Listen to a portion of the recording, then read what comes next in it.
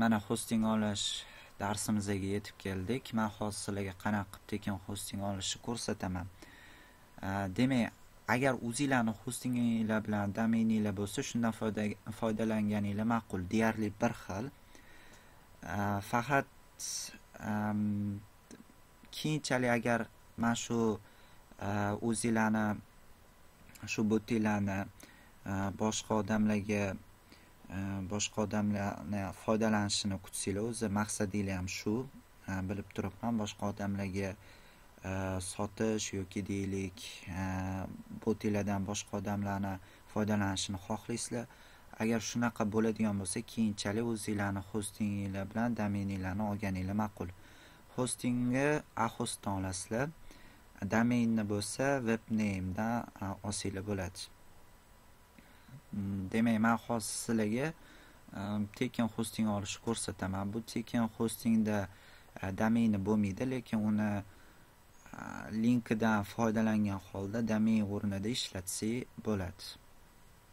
Hop, buning uchun demak, mana shu saytga kiramiz. 000webhost.com ga kiramiz. Google dan qidiradigan bo'lsanglar 000 webhost free desanglar, ya'ni ingliz tilida Tekin ma'noni bildiradi. Shunda mana shu saytimizga chiqadi. Bu yerga kirganimizdan keyin get startni bosasizlar sizlar. Men endi bundan allaqachon registratsiyadan o'tib bo'lganim uchun ham men bu yerda sign in ni bosaman.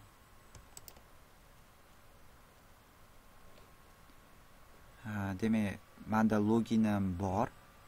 Sizlarga qanaqa bir registratsiyani qilishni o'rgatish uchun ham mana pastdagi sign up ni bosaman. Sign up ni bosganimdan keyin demak, mana email chiqyapti. O'zingizlarning emailinglarni kiritasizlar. .uz@mail.com. Keyin bitta o'zingizlar xohlagan parol kiritasizlar.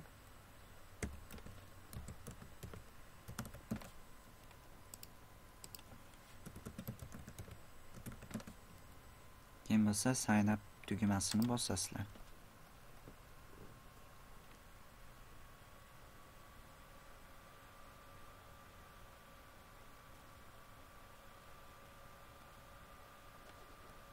Save tugmasini bossanglar, keyinchalik kirganinglarda parol tayyor bo'lib turadi.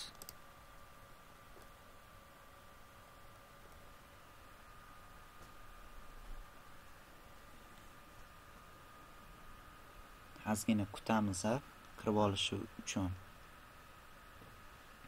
Mana pastda aytayotdiki, we have sent confirmation email your way. Verify your email address to continue your journey. Demak, biz emailimizga kiramiz. Mana emailda bizga message xabar keldi. Ya'ni buni verify qilamiz. Tugmani bosamiz. Bosganimizdan keyin o'sha avtomatik saytga kiradi.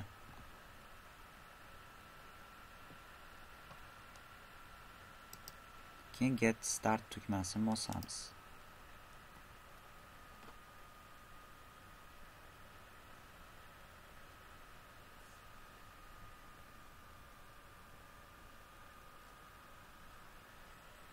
Xo'p, bu yerdan mana turli tanlovlar bor. Misol uchun web development, build online store farqi yo'q. Misol uchun others bossanglar ham bo'ladi. Mana others bosdim.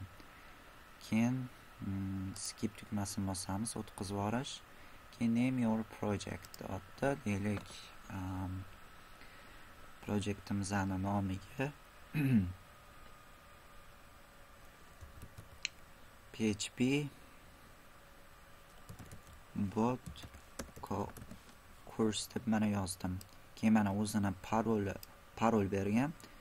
Yoki bo'lmasa o'zingizlarning parolinglarni ham qo'ysanglar bo'ladi. Misol meniki mana Kevin mana kiritdim, keyin submit tugmasini bosamiz.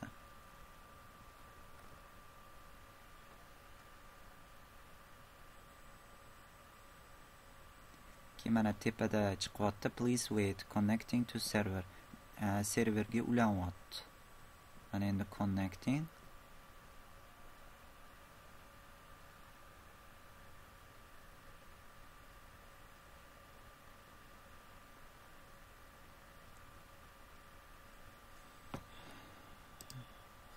Bu optional ekan. Men pastga yana so'rayapti. Mayli, yana kiritamiz. PHP bot course parolni qoldiramiz, shart emas bu. Submit tugmasini bosdik.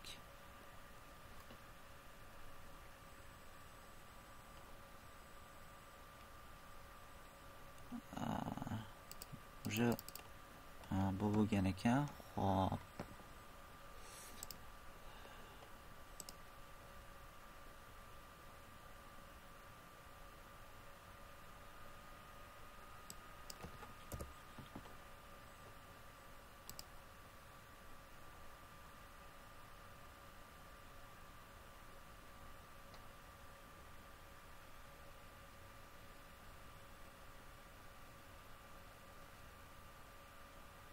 Demak, mana oxirgi etapiga keldik.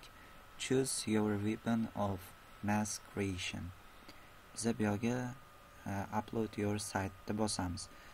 Deylik, o'zingizlarning WordPress saytinglarni kirgizsanglar bo'ladi bu yerga yoki har xil builderlardan foydalansanglar bo'ladi. Bizga upload your site, ya'ni o'zimizning hostingimizga kodlarimizni joylashtirishimiz kerak. Shuning uchun ham men 3-variantni tanladim. Select tugmasini bosdim va yangi sahifaga o'tdi. Mana tayyor bo'ldi. Sizlarda ham mana shunaqa oyna hosil bo'lishi kerak. Keyingi qiladigan ishimiz public HTML ga kiramiz. Kirganimizdan keyin mana birinchisini o'chirib tashlaymiz. Bu narsa bizga hozircha kerak emas. Bo'ldi. Mana hammasi tayyor turibdi. Endi kodimizni kiritishimiz uchun oldin birinchi fayl yaratib olamiz. Faylga nom beramiz. bot.php deb. Oxirida qisqartma bo'lishi kerak, PHP qisqartmasi. Keyin create tugmasini bosamiz. Mana tayyor bo'ldi. Agar kod yozmoqchi bo'lsak, mana edit tugmasi bor, oldin belgilab olamiz, keyin edit tugmasini bosib, mana shu joyga kodimizni kiritamiz. Birinchi biz mana deylik, bu yerga kodlarimizni yozib bo'lganimizdan keyin shunday kopiya qilib olib, bu yerga tashlaymiz va save and close tugmasini bosamiz.